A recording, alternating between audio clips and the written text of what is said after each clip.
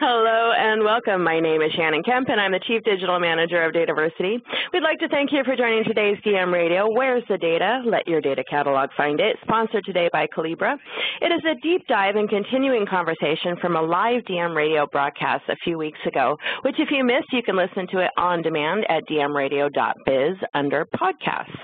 Just a couple of points to get us started. Due to the large number of people that attend these sessions, you will be muted during the webinar.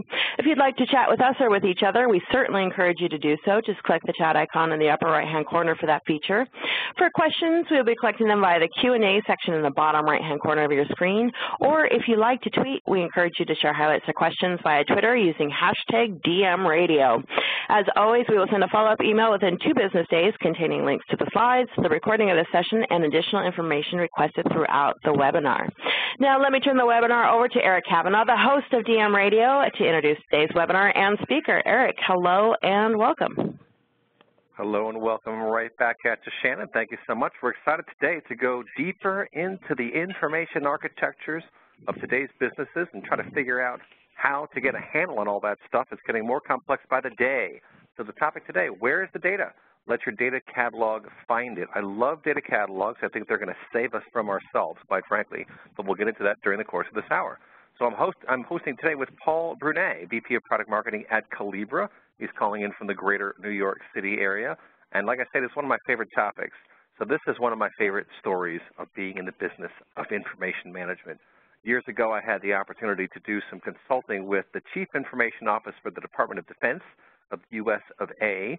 And a senior level guy over there was talking with me about what's going on with them and what their challenges are. And we got off on various topics, and I started talking about work I had done back in 2005 to evangelize transparency in federal spending. Well, amazing things happened, and about a year later or so, Congress passed a bill, the Senate passed a bill, and the President signed the Federal Funding Accountability and Transparency Act of 2006. And it just blew my mind, so I was telling this story to this gentleman, and he laughed and he said, transparency? Oh, so it's your house where I should send that next Predator drone strike. He goes, you're out of your mind. I don't even know how many Oracle licenses we have around here. Right now, this is the Department of Defense CIO's office, mind you, so it was just kind of a wake-up call, and his point was it's very difficult to know what's out there. So if you don't know how many licenses you have, imagine what the data landscape looks like. Especially for an organization that's been around for a long time, you have all manner of legacy systems. You have all kinds of policies and rules and regulations that determine what can and can't be done. And as anyone who has dealt with that kind of situation knows, the more regulations, the harder life gets. And sometimes they even contradict each other, which makes life really interesting. So let's talk about information topographies. They are just wildly diverse these days, and it's getting more complex by the day. So how do you deal with that? Well, frankly, in the past, we've had fairly manual efforts on trying to handle that kind of stuff. And then now with mergers and acquisitions, things get more complex. There are all these regulations. And even though GDPR really is for the EU and for citizens of the EU, you can pretty much rest assured that something along those lines is coming down the pike here in the US of A. Of course, we do have the CAN spam law, for example. That means you can spam as long as you follow certain processes, like a remove list and so forth. But there are other regulations as well. HIPAA, of course, comes into play here, the Affordable Care Act, if you're in the healthcare industry, and I have an example of health data in a moment here.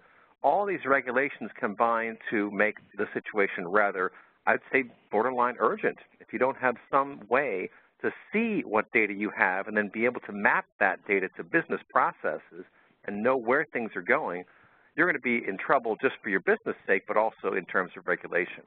So data lakes, well, what have these things done?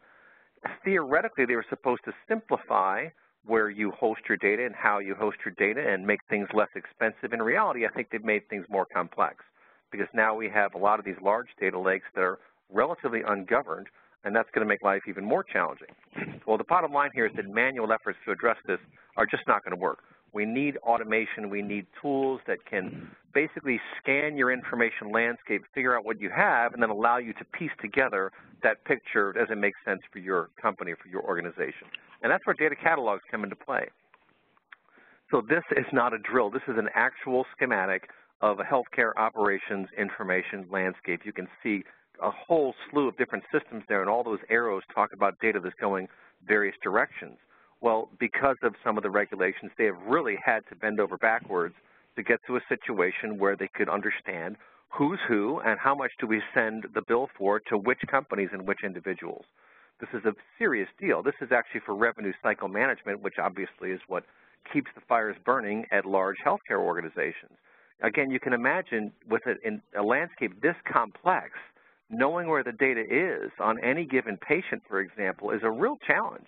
And being able to identify, they actually figured out that something like $17, $18 million are lost each year by this organization just in not being able to bill efficiently. It takes days, weeks even sometimes to reconcile individual patients and figure out who owes how much money.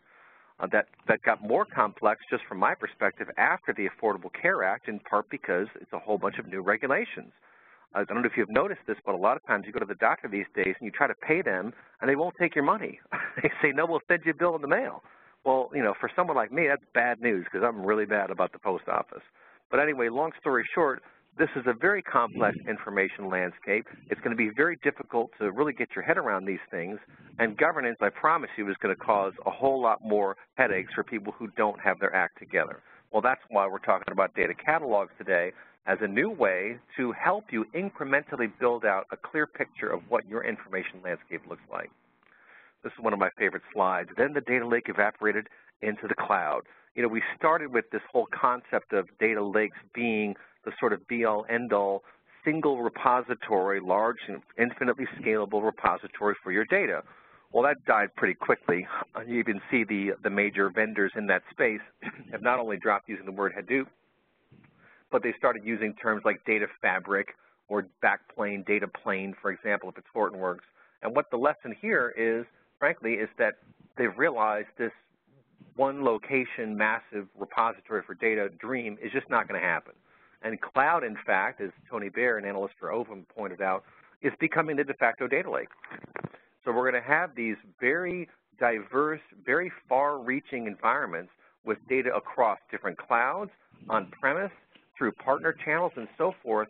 And that means the process of getting that strategic view of which data lives where and who gets access to it is all the more important. And it's going to happen, I promise you. If things have to happen in business, they do happen. So this is one of my favorite slides of late. Any effort is going to require communication across departments. Key stakeholders need to be in the know, and because it's so serious, you really need to make sure that you keep people apprised of what you're doing and who's involved. This is all very important stuff, so don't keep your plans to yourself. That has been a tendency over the years for various reasons, but the vector of movement is definitely in the direction of collaboration, of openness, of transparency wherever it's required, and of course, obfuscation in areas like GDPR when you have to hide the data. And so with that, I'm going to hand it over to Paul Brunet, who is going to take us through what Calibra has done and how data catalogs in particular are going to help us find data and catalog data and organize this stuff. So with that, Paul, take it away. Thanks a lot, Eric. You know, I appreciate the setup because I think, you know, it really is a nice lead into. It's funny nowadays. What you do is you did a good job of laying out the issues. Now what we're seeing is a lot of people saying, "I need a data catalog.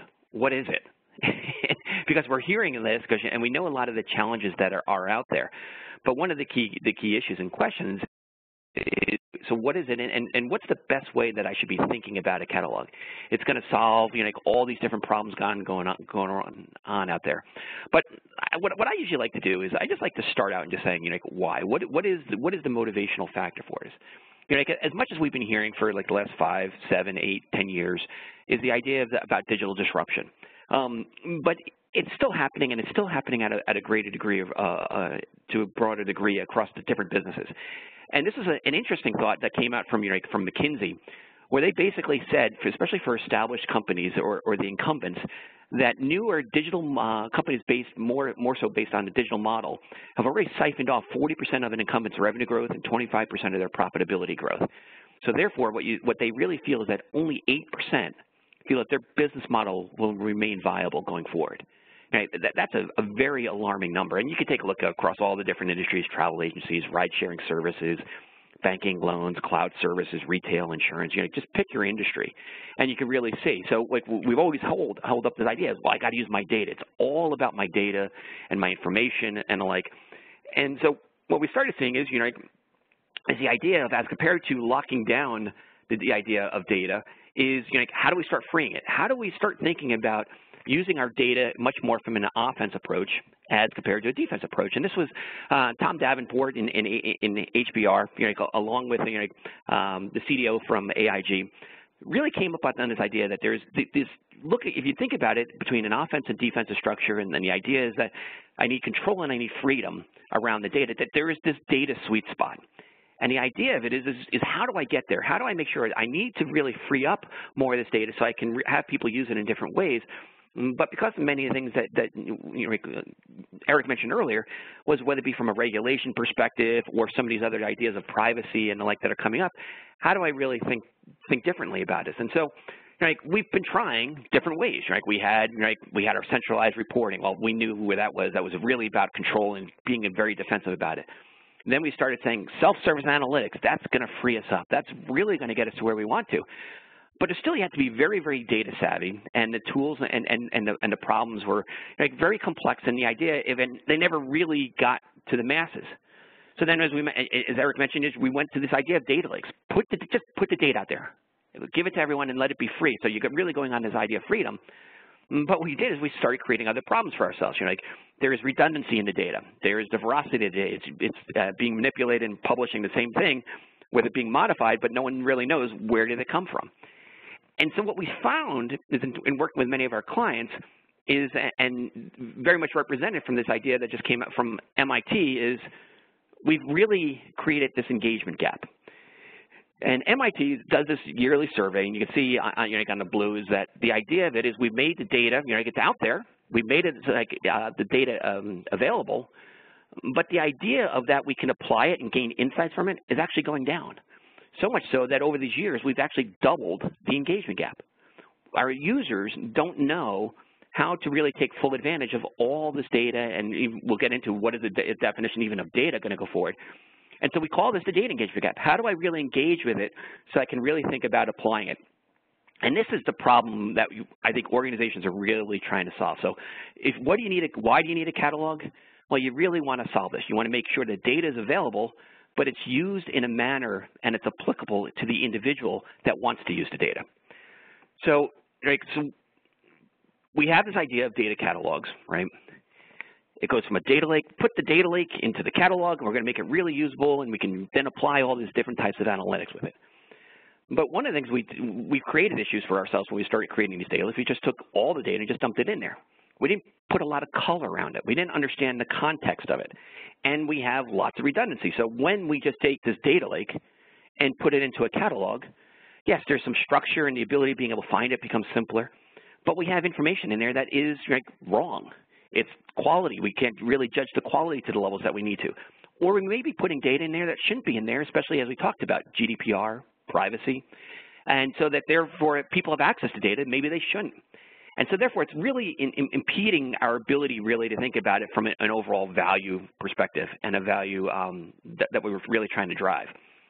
So one of the things that we've seen is, is for those that really stuck out at the forefront of just let me go put into a catalog, and they started seeing some of these issues. What we saw is, let me think about these two things together, governance and catalog. And the reason for it is it also allows me to think about, I can have the data lake, but why was the data put in there?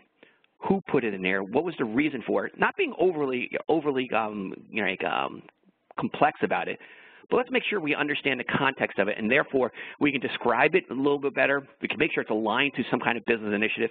And once again, as Eric also called out, is the idea of integrating across these different pillars. So we can also reduce the amount of data we're maintaining, because remember now, with GDPR and privacy, there is a liability with having this data around. So what you want to do is you want to start reducing the amount of data you have, because you also want to reduce some of the liability, making sure you focus around that which is really important.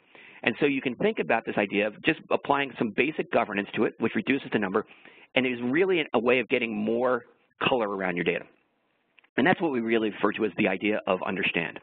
Then what a catalog can really think through is then the idea of putting structure on it. You can really find what's relevant to me, and you really want to think through the experience of it.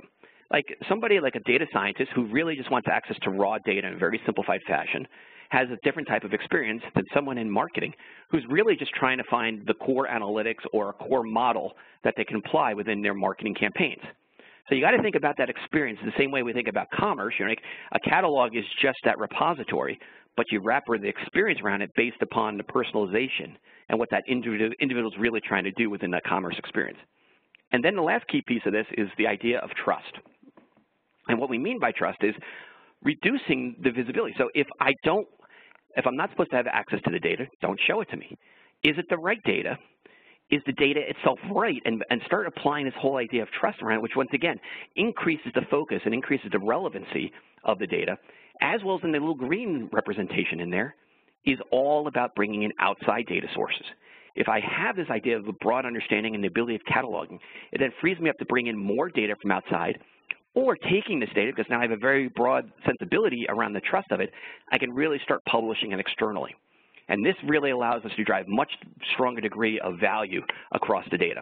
And that's what we're really seeing with many of our clients. And so what I wanted to really focus on is, what are some of the best practices? What are some of the things we're seeing putting out there?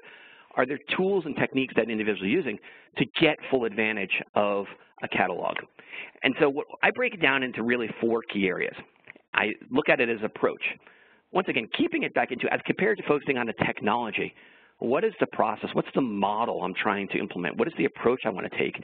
Where does it start and where does it really end to? The second thing is reach. Who is it I'm trying to reach, and do I really understand their experience in trying to get to what they want to get to around that? And how are they thinking through what is it that they really need? Is it raw data? Is it a data set? Is it an analytics? Is it a dashboard? Is it a model? Is it an algorithm? All of these things are data. And then what's really going to help us through is then drive through the idea of value. There's a lot of different ways that people are now starting to think about, how do I measure the value? A CEO says, I've heard all about this data. Organizations, whether it be the CDO, the CAO, or a line of business, can you tell me what value my data is having? Because then if I have a good understanding of the value internally, is there a different way now I can putting an external value on the data I have? And really then it comes back into the idea of trust, and I want to take a little different model on trust with you as we're going to go forward. So the first one is the idea of what is a model? What is an approach that I can take? And once again, I use this one or you come up with your, but at the end point in time, if our objective is to get the data in the hands of the individual when they need it, how they need it, what are some of the key steps we need to go through? And then, and as you're doing this, don't focus around the technology, but think about the process. And we could, here's a simple one here. If you marry it against, as you're saying, your data lake model where you got your raw zone, your discovery zone, and your optimization zone. But what is he trying to do? I'm trying to capture. How do I make sure I understand everything that's going into the raw zone? And so there's a request and acquire all the way through to the idea that I can onboard it. Then there's the refinement, how I set up the profiles, the whole idea of cleansing and the ability of being able to, put a little bit more of transforming the data so it's a little bit more around the data sets I'm looking at trying to utilize. But that's only applicable to a subset of users. Then you start going to the idea of curation. Here's where do I really think about the tight alignment with what the business is doing, as well as then my EA alignment, my enterprise architecture alignment. And then I start thinking about who's the owner of the data? How can I really drive the stewardship and thinking of that? Because now I'm trying to get into, I'm now trying to think a little bit more broadly based around the reach. So I need someone who's going to own it and make sure it's utilized and how it could be utilized. Now I start thinking about enrichment. How do people start adding things, combining data? Start thinking about my analytics processes. I start thinking about, if I request, how do I really simplify the permissioning of it to provisioning of that data? I've now set my centralized governance because making sure it's not only the data is right, but it's the right data.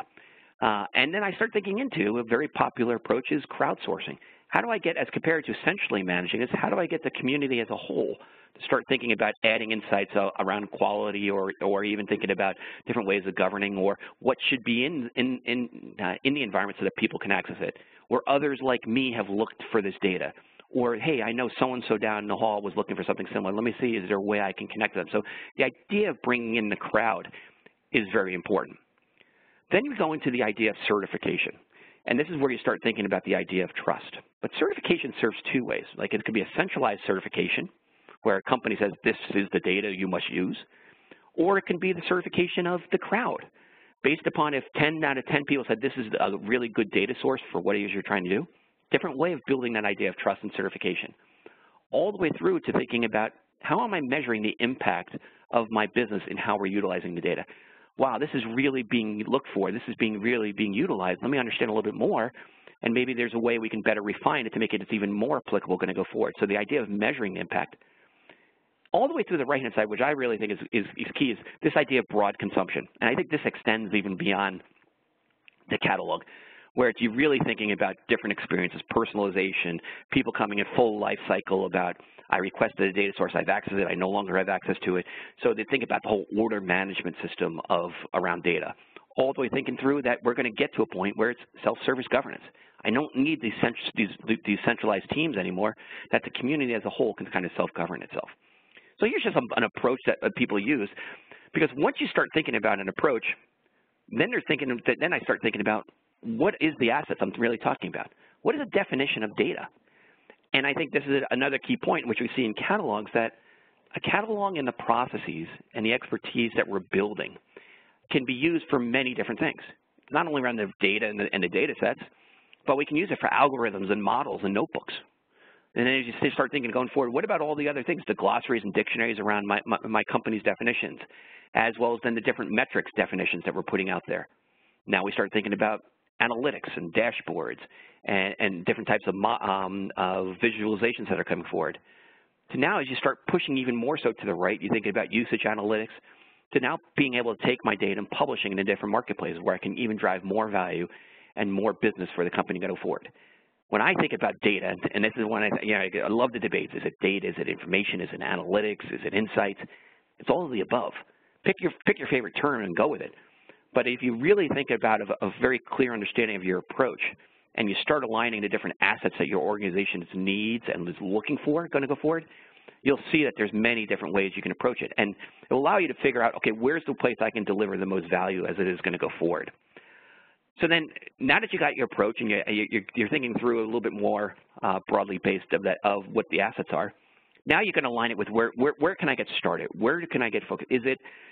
Am I really going to go pick a project around AI and machine learning where it's with a data scientist where they're trying to get the access to that raw data? Well, it tends to be on the left-hand side.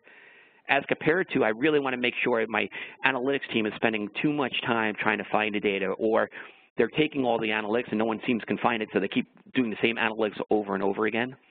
Or is it we're creating the same analytics capabilities in just each of the different pillars of the organization, where if they could see what other groups were doing, they can make it more easily build upon each other? Or am I really trying to take a look at, I've got this people who really are not on very, very strong data savvy, but I really wanted to go to this idea of broad consumption, and you can really go all the way to the right. So around this first area around an approach, the first thing is be prescriptive in your approach. Understand the process. Don't think about it in regards to technology. That will come secondary once you understand where to focus. The second thing is think about what does data really mean. And it will also really help you to really understand in regards to your approach what you should be focusing on. And then think about it, okay, how can I think about mapping this into the various initiatives I'm going to go forward? So that's the first step that I really wanted to go through as we're thinking about this idea of how do I make catalogs really useful, because catalogs is a key capability in here, but I really want to make sure what is the key area of focus I want to do. The second key area is reach. If we take a look at some of the ways we've been really thinking about data, and even going back to that data sweet spot, we initially thought about the scientists, we've got the data engineers, and we got the business analysts. That's really where our focus has been. But if you think about it in a broader model of our organizations, there are thousands of other users out there that we have yet to really reach. And that's what I mean, this idea of broad consumption. It's the person in accounts payable. It's the person in procurement. It's the individual that's working the warehouse. Like, are there different ways that they can be, the ways that they are looking about and thinking about data?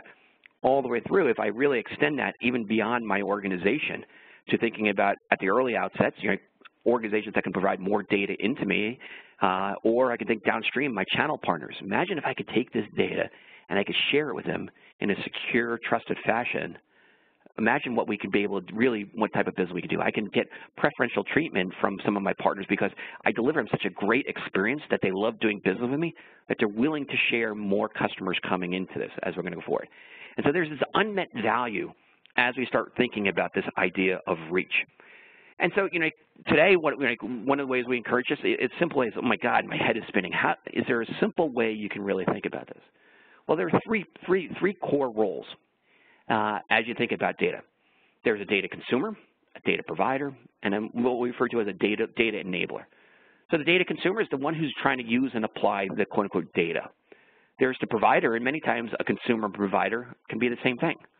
And then you have all the teams that really are helping, enabling, making this simpler, making it so that we can actually achieve some of the goals that we are going to try to go forward. This can be your IT organization, your data stewards, your data governance teams, your data privacy teams, the ones who are ensuring that when we make this data available, that's used in the right way, that it's the right data, and that we're providing the different technologies to really help facilitate this as we are going to go forward. Now, most of the people can really get this down. I really get the data side of the house, but when you really want to think about broad consumption of data, really think it through about this idea of the business operations person or the business user. Are we talking about key roles like around business management, HR, customer service and support, your sales teams? Once again, people who aren't really super data savvy, but there's different ways than what they want to use the data coming forward, or even opportunities that they never realized is possible. How are we thinking about in regards to our approach to making sure it's accessible to them? And so if you think about this idea of reach and you start applying it against your model, you really start seeing, okay, I got my project, I got my approach, I know what I'm trying to get through, I'm starting to get through my initiative, now I'm thinking differently about which step in my approach is most applicable to the person I'm trying to reach. If I'm trying to work through the CAO and CDO, once again, they have this broad scope. They're trying to take a look, many times mission to try to solve this kind of end-to-end process. Whereas your business, the business team, many times where the funding for our projects are coming from, they're not as interested in the front side of it. That's the means to the end. I'm really interested in that end side of the business. Or you got your data scientist, your analyst, or your data governance team. Who's providing it? Who's the initial impetus for trying to solve this? And really thinking about where do they fit into your approach. And once again, the idea of reach all the way through to that IT has a very strong role across all different facets of this approach as you're going to go forward. So the second key thing is the focus around reach. So you have your approach and now your reach. Now as I'm starting to get an understanding of, okay, how can a data catalog think about solving this? What is it I'm trying to achieve? What is the value? What's the problem I'm trying to really get to? And so that's the idea is, thinking about value. But before we do, the idea of this is here's some of the key actions you want to do, understand, map out your citizens, and then re-examine it and the different expectations of those roles. And think about what is the value that each one is trying to get to. Because this is the one where I think we get the biggest stumbling blocks. I get it, I can conceptualize it, but now I got to go find the funding. Who's got the money to make this real? Logically, it makes sense to me. But how can I get there? And this is the key area. This is really where it really comes difficult. Today, we know, and there's enough different pieces of research out there that says today it's 80% of the time is spent trying to find the data and only 20% of the time working on the data. Well, great. Now imagine if I could flip that on its head. I could say I got 80% of my time is working on the data and 20% on the time being able to only find it because that data catalog is just there. I can go get it. Same way we thought about a data lake. Well, the key question is, from a business impact, try selling that to your CFO. Look at all this time I gave back to the company. Where's the dollars? What's it coming from? How is this really helping me solve some of the broader initiatives? And some of those initiatives are within marketing. All right? The idea is that 75% of marketing functions today report marginal return from their digital investments. Well, that's not a good thing. Why? Because we made all these digital investments, we created all this data, but they don't know how to apply it. The next thing is one I really think comes across. Think about your HR department. 70% are increasing their investments in talent analytics, but only 12% are getting results. Once again, we're creating all this data, all this insights, all this analytics, but we don't know how to get into the hands of the people so they can apply it back into the models. And this goes all the way through procurement to your assurance functions, all the way through to different sales areas. What is it that these organizations are going to be able to do with that time?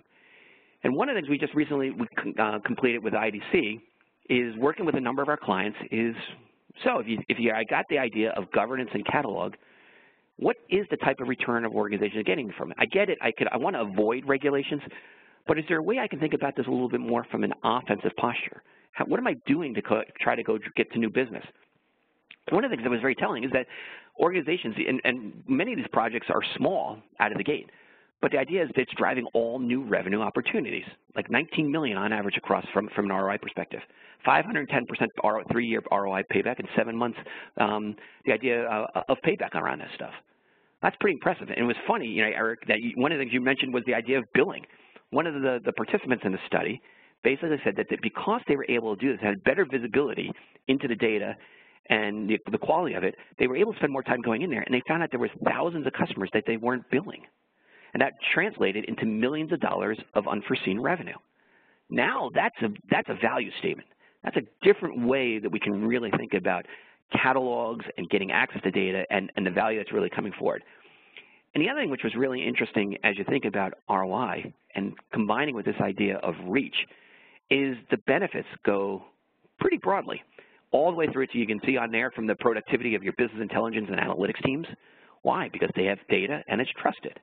The idea of productivity around your governance teams, and once again, using some of the automation tools so they can once again focus around not, and this idea of the changing the role of the steward of locking down the data, but looking for new opportunities of sharing the data and getting in the hands of the people who need it, all the way through to GDPR and other privacy areas of the idea of increasing the productivity of your regulatory compliance. The one result that I found most intriguing was in the area of the quality of data. I'm being very careful not to say data quality because we know that there's tools out there that look at data quality. But the idea of the quality of data. Obviously on the left-hand side, quality of data, I was making it easier to find, and it was the data that I was looking for. That's on the left-hand side. And you can see some of those metrics. But the other point was when there was an issue in some of the quality, 42% less time to resolve those errors. So I'm not spending all the time trying to trace back because there's key elements in there. There's lineage, the idea of where's the data coming from, the idea of I can understand who's the expert, who's the owner of the data in a much more rapid fashion. I can fix the errors as I'm trying to use it in my analytics, or I'm trying to take a look at it as I'm trying to create a new model that's associated with the data and it's not working out the way. Let me go get my hands on the access to the expert at this. All the way through to the right-hand side, which was less frequent data-related errors. I'm being preemptive of it. I'm fixing the problem before it becomes an issue. What a concept. You know, the reason why we're able to go do this is, once again, I think one of the key areas is in the area of veracity. The fact that we have data and we have multiple versions of the data, but each one's been slightly manipulated. And the idea of it is I used the wrong source because somebody called it revenue when it wasn't really revenue. It was a subset of a revenue database. But the idea of, you know, how can I avoid these things before going forward? So much so that one organization says because of this idea of the quality of data, that there was millions of dollars of new opportunity created for the marketing team because they didn't have to worry about it, right? It was right out of the gate. They were able to increase their segmentation. They were able to create more marketing models associated with it. They were able to drive more campaigns out. This is directly from customers, clients of ours that are going to go forward. So what is the key action out of this? Make sure you think about how you want to measure it. And I think measurements have got to go beyond just the idea of I can save you time. You've got to track it all the way back into the line of business and to the business functions that we're trying to implement against. And it comes in many ways. So we've done approach, reach, and value. The last area I want to really talk to you about is trust. And you know, there's so many different ways people talk about trust. You know, can I trust the data? Is it the right data? Right? But one of the things I think is really becoming a little bit more to the forefront, and especially as we're seeing more organizations trying to think about, can I put a financial value on the data I have? Because now my organization's using it much more readily as we go forward, and I'm trying to think about different ways. Is my company undervalued without the idea of with all this data? The one thing we have to really remember is that data goes two ways. I have a high degree of trust. People like it, and I get more data. Well, what happens if that trust level goes down? Well, what we find out is people stop sharing data. So we have to think, if we want to start putting a broader value on our data, we have to really make sure that trust really becomes even more so in the forefront. And some great research I thought came coming out of like SAP and specifically around some of the global insights. Like the fact that consumers are willing to share data. We know that, and as I mentioned with GDPR, especially with the MORs, if I don't want it, I can want to see how you're doing it and the like. But it's the number one reason why they will stop doing business with a brand is if they lose that sense of trust. And it's even more so that you can see the other ideas is that once that trust is lost, it's looking at reducing up to over a third or even more the business that they do, right, with an organization. And why? Because there's a contractual relationship here, especially if you think about it from a B2C perspective. As a data consumer, as a business, I'm a data consumer. I consume the data that comes in from my consumers, right? They are the data providers. They expect three things from me. They expect the idea that I'm going to get some sort, if I share this data with you, I expect some level of value. Is it a discount? Is it a better shopping experience, right? Some level of value. And this is also true from a B2B sense. The second thing is they expect transparency. How are you going to use this data? What is it you're going to do? And the third key piece of that is privacy, that you're going to keep my data private. Right, so this informal or formal contractual relationship, I think as we're seeing more and more, it's going to become much more of a formal relationship, is key as we're thinking about using a data and how we have to think about catalogs. It's just not about making sure people can find it, but I need to make sure exactly we're very clear about how we're using the data, because the last thing I want to do is break that trust, because not only will they share more data with me, but they're going to share deeper levels of data. Is it initially just my name and my address, my telephone number is next, then comes my email address? Well, then I can start doing location-based services. Well, because why? Because I see a value with it, and you're doing a good job of using it in the way you said. And I like that relationship. I like more and more coming in. So that what you find out is, and this was a really interesting piece of work that came out from IBM, what they showed is a very strong correlation. I think they've done it for telco, banking, financial markets, is as trust goes up, so does the willingness to share, a very direct correlation. So what we want to do is we really want to build that trust, because I want more data, because data has a value. I've now got ways of applying that data going to go forward, and I want a deeper level of data that's associated coming in. Now, as I mentioned, we got to be careful. The idea of it is, if I have more data, what can I do with it? And it's not saying you always got to go all the way to the right, but I can create new products and services. I can improve my marketing and sales. I can take a look at new services I want to introduce. But if I don't do a good job with it, it goes the other direction. Trust is bidirectional. If I lose it, I can go further. I can go from right to left, right? And so therefore, whether it be improper usage or lack of transparency, or the idea that was failed to protect it. So trust, as you're thinking about in the context of catalogs, is very important. So now we've got this idea, okay, I've gotten a clear view of what is it I'm trying to do from my approach. I'm going to go through and take a look at who's going to be impacted by this, what is it I'm trying to achieve. I've got an idea of what is the value that I want to try. What is the end result I really want to get to? Is it really just time, or is it really trying to do these other areas? And I do have at the forefront of my thinking is, what is the idea of trust? Can I really get that trust? So now in that model, let's talk capabilities. What are the core capabilities? So earlier in my presentation, I said it comes down to three core areas. It's the idea of you have your core catalog, and you can see the core capabilities make it up there. You've got governance, which provides that level of trust. And I think it's really important that we think about behaviors and experience differently than just the core catalog.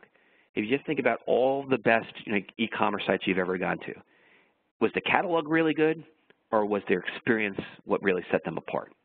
And I think it's the same way we think about with data as we're trying to make this an area. Is it how they search, browse? How do they really think about finding that data? Do you have crowdsourcing discussion groups? Others like me have searched for something, right? So the idea of really applying a lot of that different consumer-based experiences so you can draw into that broader reach of individuals that you want to look for. As compared to the core elements of a catalog, right? It is including the same thing. It's tying into your glossary and dictionary, so it's got the broad business alignment. It's got the linkage into the metadata. It's got a broader understanding, so you can understand, so you can really look at the idea of quality. So from a lineage, and you're tying into your data quality tools that you currently got inside. You're thinking about profiling and sampling, and you really want to think about some of the workflows because you want to tie it into why is it there? Who said that this should go into the catalog? So making sure that we keep it manageable, and once again, we don't increase those unforeseen liabilities as they go forward. All the way through to the right-hand side, you think about it. Am I locked into from a trust? Do I really, is it aligned to my company policies? Am I linked into my stewards properly managing and looking at as we're going to go forward? To the idea of now I'm being able to offer certification. So it's not I have to put 5 different data sources out there. I can put the one that matters, and I can really help them to build that idea of trust. And because these things are all connected together, you need to really be able to, and that it is a process that we're trying to affect, that you need to have broad degrees of integration if you're thinking about different ways of solving it, whether it be for some of the different, for specific industry areas like BCBS, or some of the, we mentioned before, the European regulations like GDPR that really is impacting on a global basis. So that's what so as I think about a catalog, that's what I think about a catalog.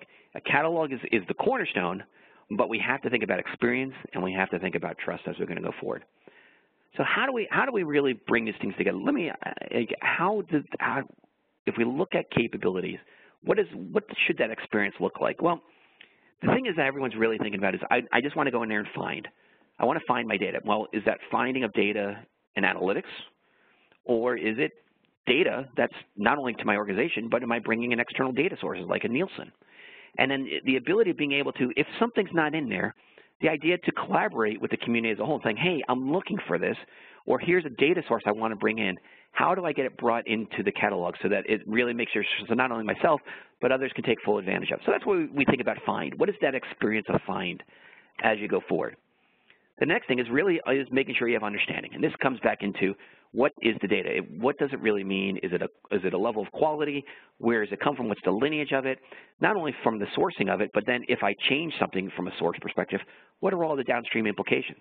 And this could be data, or it could be how we're calculating, like customer lifetime value. Hey, we're changing the definition of lifetime value. We're changing the calculation. Let me notify everyone who's used this definition as it goes forward, because we have now an understanding of this, and let me notify them how that this is going to impact your analytics, it's going to impact your dashboard. So once again, being preemptive on some of those quality issues that can arise later on as we go forward. And then lastly then is, you come back into trust. And so the idea of trust is making sure it's in agreement with policies that we have going to go forward, and that we have very clear workflows on how things get handed off so we can better automate this. And we can really think about various ways of really scaling this up, always thinking that we have the trust. And that feeds back into the find. Because now I have trust. You can certify data. You can make sure it's very easily brought in. I have data sharing agreements, so it makes it much easier for me to bring in data. And now I even think about data sharing agreements now. And now I can easily share it downstream with my channel partners. Maybe it's a series of agents that are reselling a portfolio of products, not only mine, but my competitors. And now I can share them more data about customer behavior, because I've been able to ensure the privacy. I've been able to mask the identities so that they can do it. And now they understand, wow, it's a better experience. I'm more willing to push more business to them because they're able to give me this better experience. And once again, my data becomes that much more of a competitive opportunity as it is going to go forward. So that's a little bit way of how you can think about these core capabilities of a catalog, which is really around finding and understanding that experience that really helps bring it all together. And the idea of that a catalog and governance is necessary. It's the idea of you get the offense and the defense. It's the idea that you have some level of control, but you're really freeing up the data to go forward. That's what a catalog is about. So when someone says, I need a catalog, what is it? That's the way I kind of talk to them about the way of thinking about catalog. What is it you're trying to achieve? What is the processes, and who's all the individuals that are going to be impacted by it, and how do we think about it going to go forward? And we've seen different individuals come at it from different ways. We've seen a tops-down perspective. They're driving it from a BI analytics perspective and a tops-down. We have Adobe, who's a great client of ours. And once again, they've got all this customer behavior data, and they want to get it out to end, whether it be from their marketing campaigns to trying to think about recommendation of new products and services, to even how they think about designing the product. So it's this idea of how do I take all these insights and really drive it from a tops-down, from an analytics, I'm going to go down perspective, all the way through to Dell EMC, which really is the idea of coming up. I've got the data lake, I've got my master data management solutions, my data warehouses. You use your choice of flavor. Oh my God, no one's using it. How do I really make sure individuals are really taking full advantage of this? Is there a way I can really think of a better way of giving them a better understanding and a better experience so they're more willing to seeing the value of this data that we're now making available to them, all the way through to these very specific regulatory compliance areas that we have going to go forward. So there's different ways that people are coming into this problem depending upon the use case. So let me bring this together. So if I was to say the key takeaways, and especially as we're thinking about this idea of bringing some of the idea of chaos to all this data landscape and how a data catalog can really help you to find your data, it's where's my data? The three key areas, once again, coming back into what is the core challenge. It's the idea of we've got to become much more digital, and data is going to be the cornerstone of that. But it's not just about making the data available. It's about the engagement around the data is key. The second key piece is, as I mentioned, bring chaos to this. A catalog and governance is the right solution. But before you think about it, make sure you focus around your approach, your reach, the value, and your trust as you're going to go forward. And then lastly then is how do you get started, where you want to come in from. Your journey will vary, but it's going to require you to focus around different types of skills as well as the new capabilities, whether it be capabilities within the catalog or the idea of how I think differently about an experience, all the way through that I really need to ramp up how I'm thinking about governance, because it is going to need to be a cornerstone of what it is that I'm going to go forward. So with that in mind, now here's who's Calibra. So who's Calibra? Calibra is a company that can really help around this. We really do focus around this idea of find, understand, and trust, always in support of the idea of making sure that you are in looking at it from a data privacy perspective. We are that middle layer in the center that really allows you to reach between all the things you want to do from a BI, analytics, data scientist layer to your data management. It's the idea of being able to provide that, the core catalog, supported by governance, but really thinking about it from a data experience perspective. What makes us unique is the fact that this is how we came into market, was maniacally focused in this area. We don't come from a data management sphere trying to grow up or from a tops-down perspective. It really is business user driven. That collaboration between the end user and the IT enabling organization and all the other supporting roles around it, that's what we're focused on. We are truly driven by the process of making sure that this data asset becomes of value to the organization. Take a look across, you can take a look at your favorite Magic Quadrant, Wave, whatever it is. We're a leader in all of them. Why? Why? Because we have that combined view. We come from the originations of what is the problem that's trying to solve. But it's not only around the technology and some of that, but the idea of the community that we bring together. We have an offer up, come to our website. We have a community of over 4,000 practitioners like yourselves that are trying to figure out how to solve these problems. Come to the community, ask them a question, pose a question, see what they're saying, find out what the discussions are coming on. Or the idea is that we also make available a university of online classes. Like if you're not sure where to start there, learn what others are doing, other clients are doing, or and you can read other customer case studies, all the way through to one of the things we always get started is, how do I get started? What's the best practice? I'm not really looking for services, but is there someone who can coach me? So we offer a serious different degree of coaching services as it comes forward, all the way through to the ecosystem of partners. In order to provide this middle layer and trying to think about all these different roles, we have a very expansive partner network that can really help to go in and solve the various problems. And so with that in mind, that's a little bit more about how we really see, and hopefully where's the data, let your data catalog find it. But really it's about helping you to find it and utilizing a data catalog and governance to get there. So with that in mind, let me hand it back to Shannon and Eric for some questions. Yeah, you bet. We do have some good questions here too. So great presentation, by the way, Paul. I like that you kind of walked us through how we got here and what's really going on and what those key pillars are. And I always like viewing complex issues through some kind of a matrix. You need some kind of a management environment, if you will, just for your thoughts, so you can understand what's going on. And you have to map these things back to your key pillars and to your objectives, right, what you're trying to accomplish. But one of these questions is pretty specific, and it's a good one. The attendee is asking, given the examples at the top of the webinar about Department of Defense and organizations that have been around for a long time, how does Calibra work with legacy mainframe systems that use JCL, COBOL, ADABASE, stuff like that? Well, as a thing, I mean, the nice part of it is because we're not really dealing with the data, we're dealing with the metadata. The idea of it, and we do have a very strong Connect layer, so we use, based upon what we call as Calibra Connect, which is based upon MuleSoft. So we have an integration layer and we have opened up a number of our APIs. So the idea is there will be some that we custom develop, that are come out of the box, AWS, Tableau, and some of the others that we're looking at building out. Or we have a partner network that would take a look at bringing in those different data sources.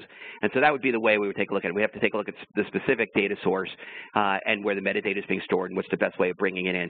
But we do have a pretty open infrastructure to being able to address the needs of almost any sort of data that's coming in. But typically we would do this through a business partner. We don't have initially a direct link into some of those mainframe sources. Oh, I see. Okay, no, that's fine. And in terms of the value here and its comparison to other technologies, right? We've had metadata management tools for decades now, but this strikes me as a sort of supercharged, business user-driven navigation technology to help understand and synthesize disparate information systems. Is that a fair assessment? I would definitely say, and I think it's about drive, and I think it's the way the measurement's going to be measured as compared to, as you said, management, I think is one, as compared to, I think this is going to be focused around consumption. And I think that's how we have to think about looking at it, and it just doesn't stop at a catalog, which I think is just another way of, as you think, of managing things. But how do we then take it and drive consumption, and what do we measure around it? Well, it makes a lot of sense.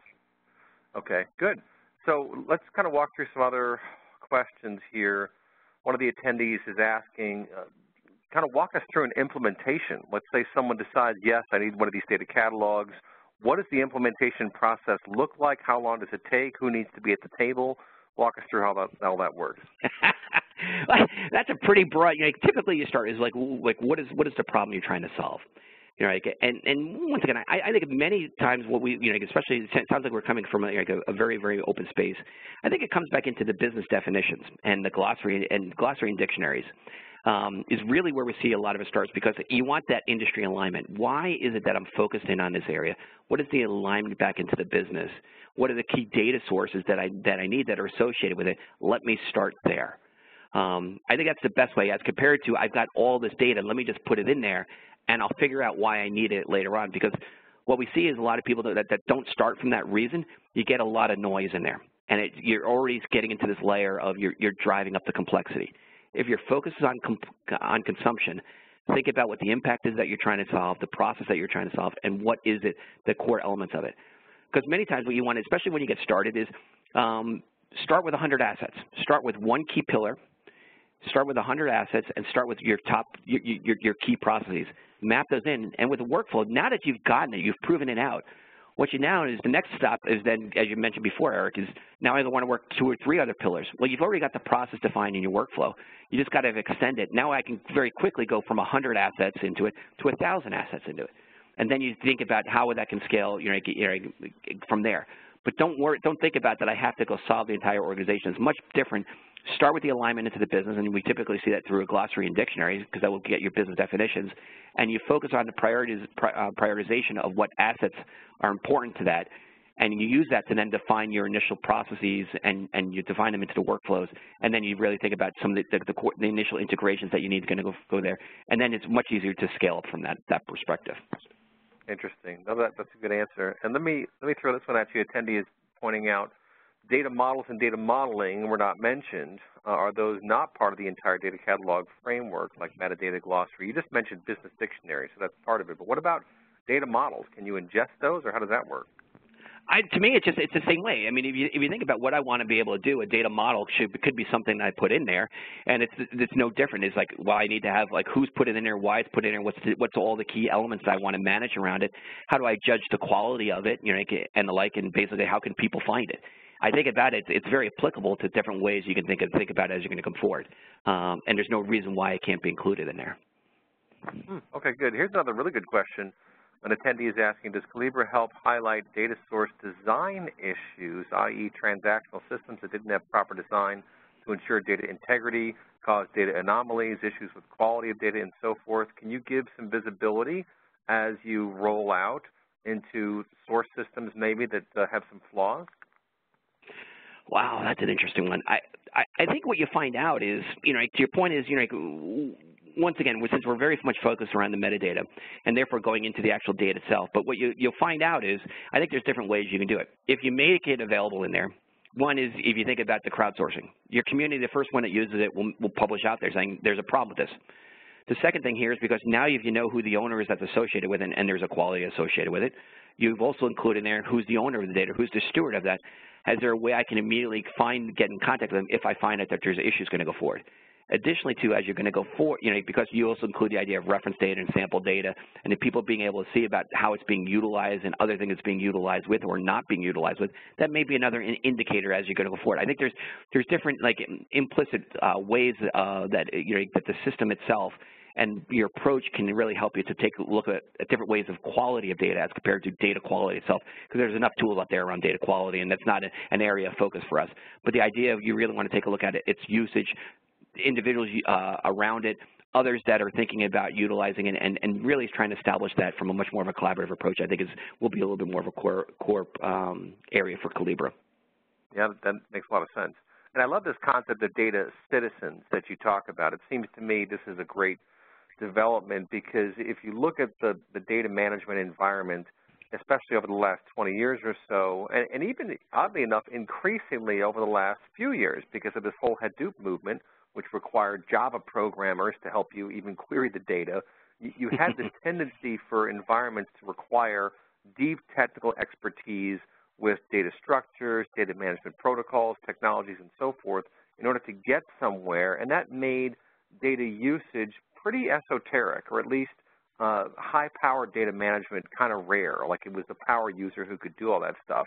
And it seems to me that Calibra is one of these companies that's really pioneering for the role of traditional business users, non-technical necessarily, they could understand some technical stuff, but business users to really be able to wrap their heads around the data that they have, how it connects to the enterprise, where they can get additional data to share, and so on and so forth. So I like this concept. Are you finding that companies are really resonating with this when they hear this concept of data citizen? I think it's what organizations are really striving for, because it's not only then, as saying it's the management of the data, but you really want to understand the ecosystem that you're building up. How is it being utilized? Are there areas that I can look for, other areas I can expand from there if I find something that's wildly being utilized? And let me go focus there as compared to it's a splattergun approach, and let me think about, I'm going to put it all in there and see what sticks. I think the idea of netting it down and helping to get that initial focus is useful, but then letting user behavior drive where do we go from here. We've got a number of organizations, Cox Automotive, which once again is growing a lot through different acquisitions.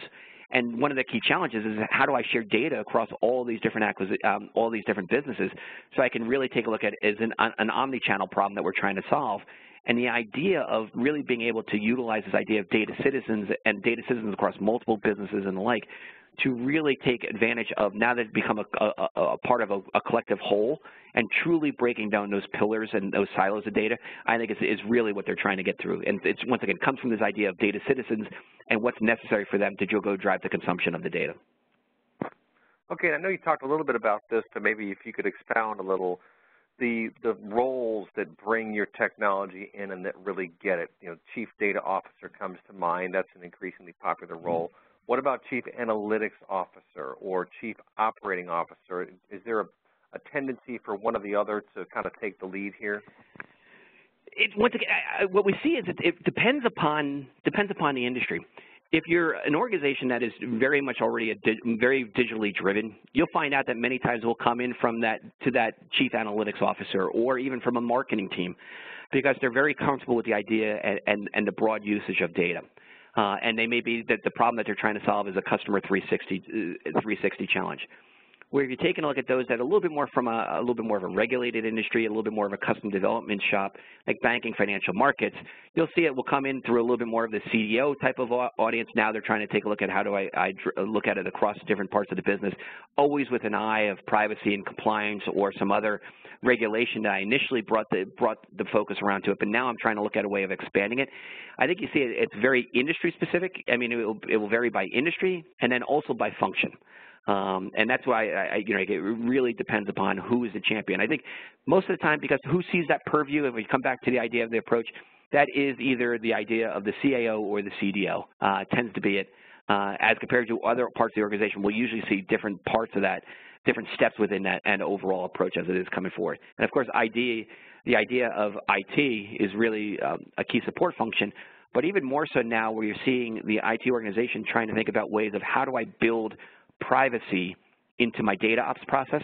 I think you're going to see a much stronger role that the CIO or CTO will play in this as they're trying to marry this idea of privacy, building privacy up into DevOps. Okay, good. And we're just about out of time, but I'm going to throw one last question over to you. It's kind of an interesting one. Let's say it's a curveball to end the program here. One attendee is asking, what about when incoming data is from different sources for the same data? A validation has been performed on the data at this point and a new additional data source is found. How do you best include yet differentiate that source in the trust portion? to avoid cause. And this kind of gets back to single version of the customer, right? Like omni-channel type stuff. Can you talk to that very quickly? Well, I think the idea is, the idea that there's no single version of the truth, as compared to multiple versions, as long as there's multiple versions, as long as they're trusted. As long as it's clearly defined and the person looking for it understands what's been done from it and a broader understanding, whether it be through the tagging or the idea of other information that's provided around it, that's okay. And that's one of the things that we're seeing is it's okay to put it out there if there's a need for it, and as well as it's broadly understood. And therefore, I know if I'm using it, I have a very clear set of expectations around what's happened to the data and what I should be using it for. So this idea that there is there's only one version of the truth, that's not going to work. There are multiple versions of truth, but but the idea is as long as I can trust it and it's a very clear understanding why I can trust it, and if I do have any questions where I can go through and source it, that's what we're seeing more and more happen. That is, and I think that's the idea of don't focus around consolidating all down, but making sure if there are different versions, understand why, and that comes back into the lineage and what was done to the data, and why is it being put in there. So that business alignment is also critical as it goes forward. Yeah, that's great stuff. Well, let me hand it back to Shannon. We went just over an hour, but great stuff, great answers. So a lot of great questions. Thank you to the audience for those wonderful questions, keeping both of us on our toes. Shannon? I love it. Yes, thank you, Eric. Thank you, Paul, for this great presentation and information. And as Eric mentioned, thanks to all of our attendees for being so engaged in everything we do. Just a reminder, I will send a follow-up email by end of day Friday for this presentation to all registrants with links to the slides, links to the recording of this session, and Paul's and Calibra's information.